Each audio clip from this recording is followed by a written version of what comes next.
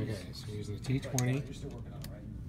You need a T20, T6.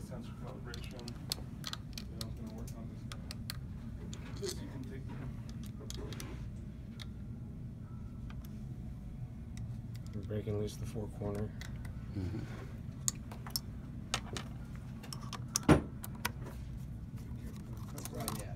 Not captive.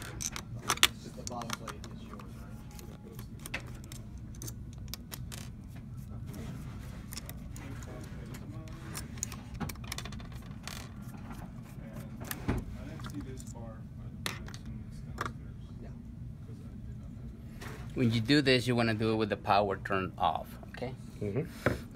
When you're talking, you want to make sure you cover it. It's easy to, contaminate it.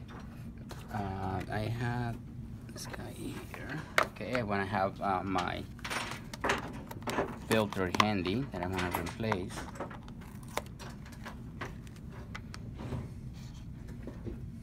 One, two, three, 4 screws.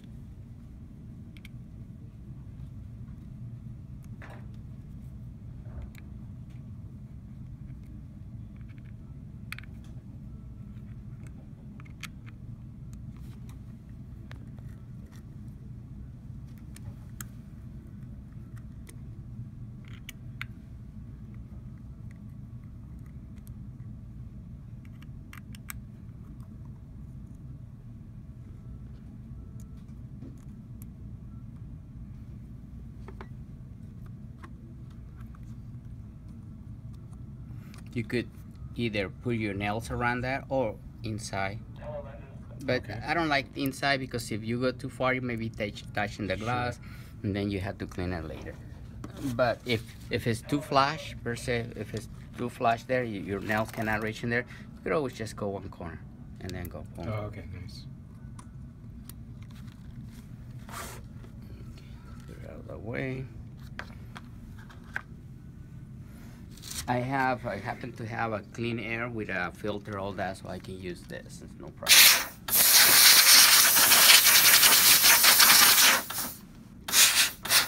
Anti-static, which helps to keep the small particles coming. And when I use this, I always make sure that there's not debris in there. Don't go directly. I always go on an angle. Seems to work better. And also hold the tip if you have a airbrush like this, because it has a kick. Okay. And it could scratch.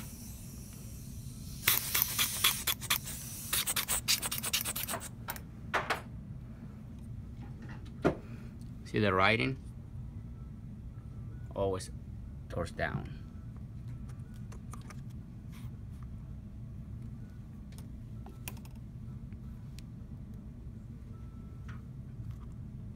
If you happen to lose one of these screws, it's not the end of the world.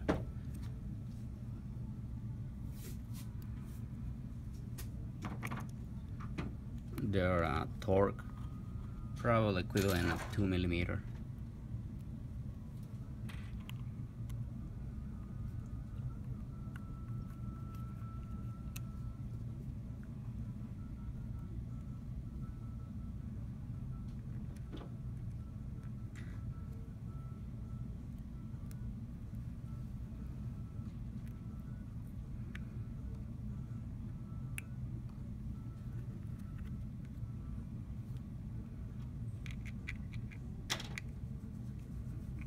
How much torque on that? Finger snug. Okay. Remember, you lose one, don't worry about it. This guy holds it in place. Okay. Those are important. This you don't want to lose, but the ones on the back, they're tiny. Sometimes they fall. Even if you have one on each corner, it will be fine. Okay. Doesn't determine the flange or anything. So, and this guy keeps it in place. So, as long as this is solid, you'll be fine.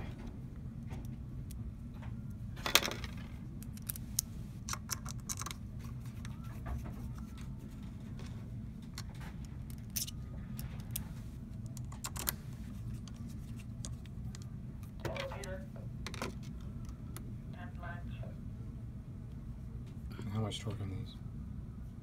About a quarter of snug. See that? It goes to. I'll let you feel it. it goes to where, okay, I feel there. It feels like it's starting to light, and then just go like, boom. Just like an eighth of a turn. Yeah.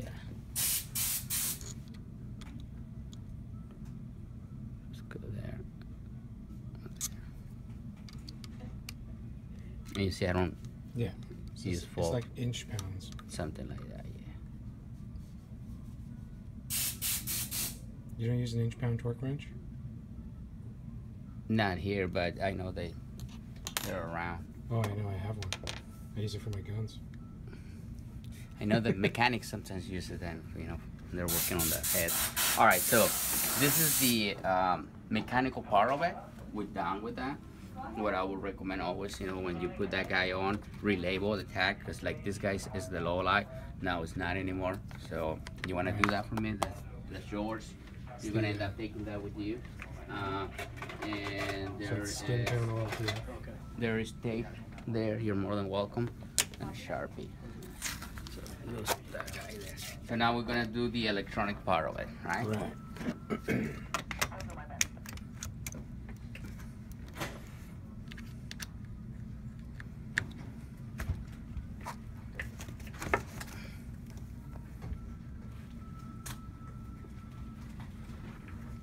You have a balance plate I can borrow for a minute?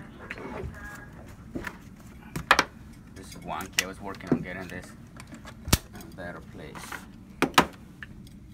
Thank you.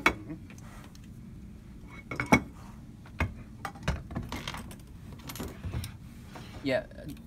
Did the body go downstairs already? Yes, the other one went down. Did you need to see it? No, we're cool.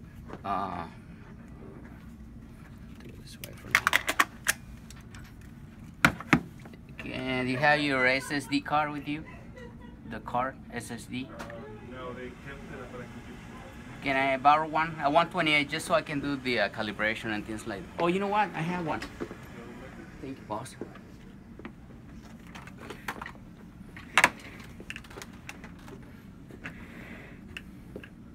Hopefully in the next firmwares, the camera will be smart enough to tell what OLPF is in there.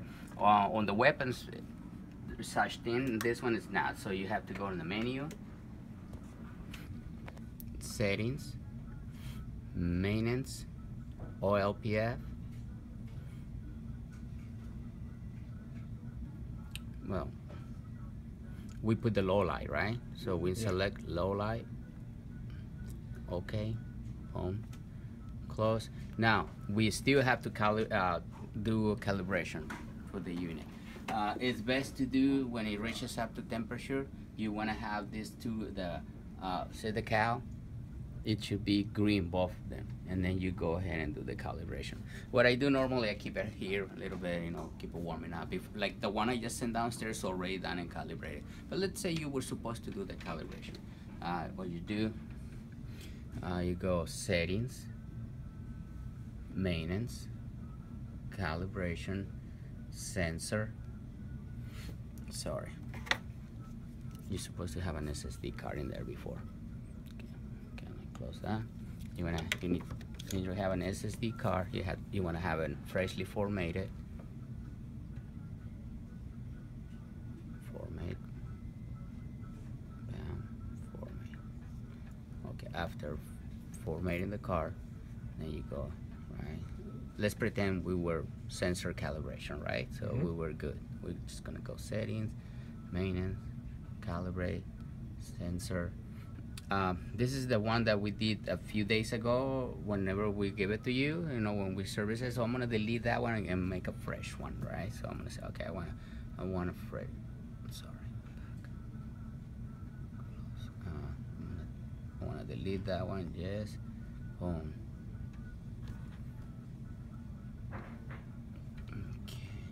So I'm gonna make a fresh calibration. Create. There's the shutter angle there is, so it's factory preset. It's all good. Yeah, I wanted to be that. But if I wanted to change the shutter or something, I will do those changes before I do my calibration. Let's say we're gonna run with that. Start capture. Okay. And then there you go. It takes about 10 to 15 minutes to do the calibration. 10 to 15 minutes. Okay. All right, it's recommended to do this at least once a day in the morning is not such a bad idea. If you don't do it, it's not the end of the world, but it's recommended. It's just these cameras don't do black balance. It's not like you can go and they refresh themselves. But when you do calibrations, you ensure that your blacks are sitting at 0 pedestal, and then you're gonna have full range and full I would say rendering of your blacks, and that's the main purpose. And then does it do like in 3-chip cameras where it'll reset lit pixels? This guy does it internally, so I would say yes. Yeah. Okay.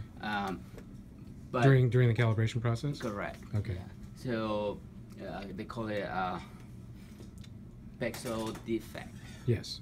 Now, through the day, it might prompt you, a calibration different color. That means the camera would be asking you, hey, Temperatures change. yeah, temperatures, calibrate me, or you change shutter angles and this and that. Once again, it's not the end of the world if you don't do it, but it's advisable to do it. That way you ensure once again that your blacks are sitting at the pedestal as they should. Okay. So keep your eyes open for that. Like right now, it reached up to the correct temperature, so I think we're gonna be okay because it was just capturing, it was preparing, so it wasn't really applying. Now it's applying. Initial calibration pass 1, capturing still. So I think we're gonna be fine with this. Now we had the green lights, so which means we're good in the calibration temperature. All right, so we're okay. So we don't have to run it again? Nah, you'll be fine. Okay. For that, you gotta make sure you use the port cap. If you're, I will highly recommend use the camera port cap, right? The red one, if ideally. Why? Because it was made that way, so you will block any light going into. Correct? If we use the lens, if you close the iris, light still is going through. If you use the lens cap, those were meant to cover light coming from. So I will highly recommend to use your lens port cap of the red one, which was designed to cover all light. Okay. Great. There you go, boss. Thank you very much. My pleasure.